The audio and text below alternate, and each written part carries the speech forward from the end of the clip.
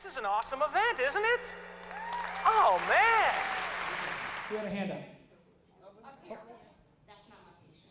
That's not my patient, or you're not my patient. Last one. I'm not allowed to have overtime. Ah, you know, I'd love to help you, but I'm not allowed to have any overtime. Love it. Love it. Love it. The point is, we're constantly benchmarking. Your patients are not comparing you against other hospital food service departments. Okay? They're comparing you against the Starbucks they went to 3 weeks ago that yesterday they went back and somebody remembered the name and the kind of latte double something something they drink.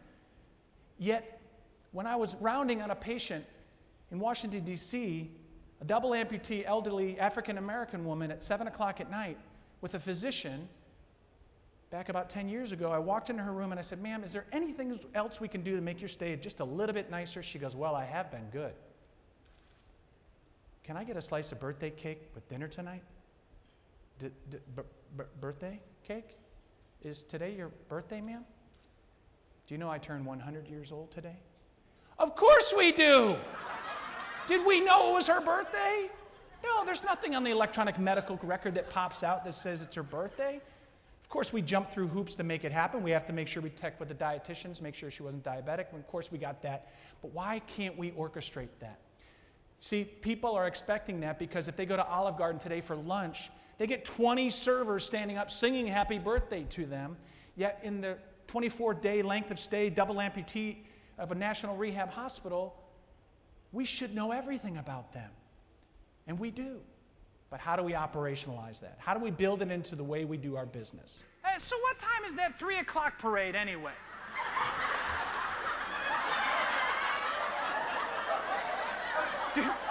Do you have 3 o'clock parade questions at Sharp? Is this gonna hurt?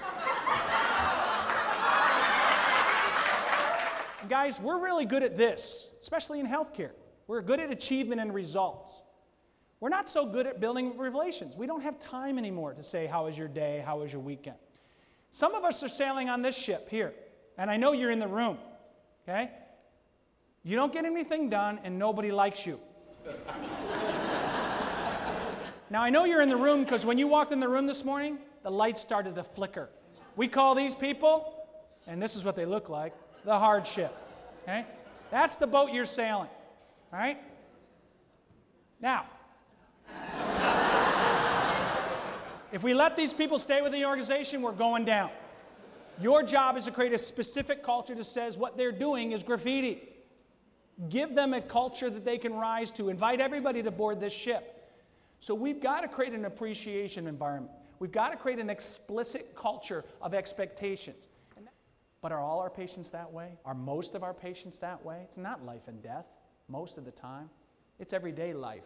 It's a sore throat. It's an earache. It's a lump that I'm really unsure of. Do your people know what your role in the healing experience is? So one of the things that we talked about is, what's your role in the healing experience as a housekeeper? Now, the hardest thing, and then let me do a couple disclaimers. I know you're not running, you personally are not running a medical center. You're not running a sterilized processing unit. Maybe you used to. Maybe you were a nurse. How many previous or current clinicians do we have in the room here? MD, RN, provider, great. Okay, it's good to know. A little intimidating, but it's good to know. Watch my P's and Q's. How many physicians do we have in the room, just out of curiosity? Excellent. Let's talk about them. No, just kidding. Just kidding. Yeah. Just scared to raise your hand. There we go. All right. Okay. We've got our token physician. Good. Are you delivering on the promise? Does that promise, you can count on us, mean anything to you? If your employees don't know specifically how to answer the phone, how many rings to answer the phone, how to transfer a call, how to do an intake, how many knocks to knock on someone's house, do you use the doorbell, do you say hello to the pet, do you not say hello to the pet, what part of the driveway do you drive on, do you park out in the street, do you call ahead when you're running late, or you just roll the dice that they're not going to be upset? If they don't know the answers to all of those questions, you've got chaos in this body. The question behind the question is, when somebody says, do you work here, what do they really mean? Can you help me? When they ask what time the 3 o'clock parade is, what they really mean is, what time will it be right here? About it is you watch the wife and the kids going, Dad is a loser in 3D.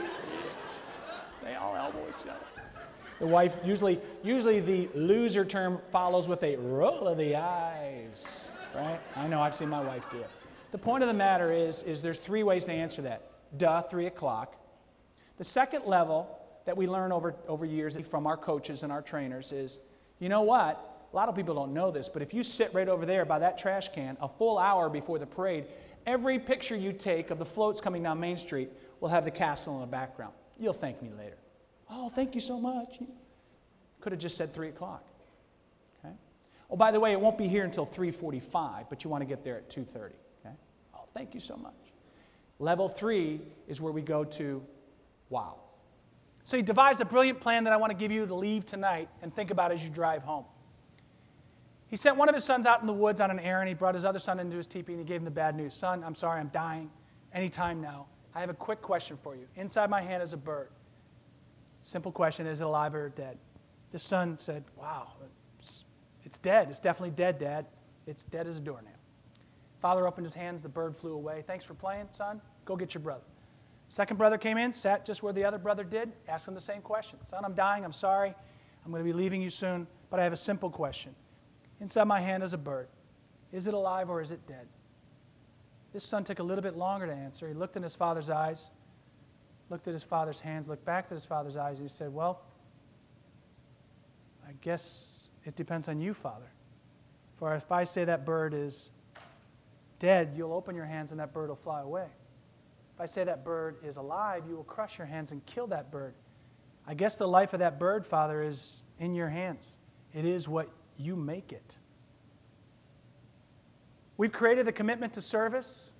We've given you service priorities, hopefully as a decision-making tool. You could just discount it and say that's corporate trying to shove something else down our throat from the Grove. Or you can try to localize it. Either way, the role of the provider, you are the captain of the ship. What you do matters. They're not going to listen to what you say as much watch what you do.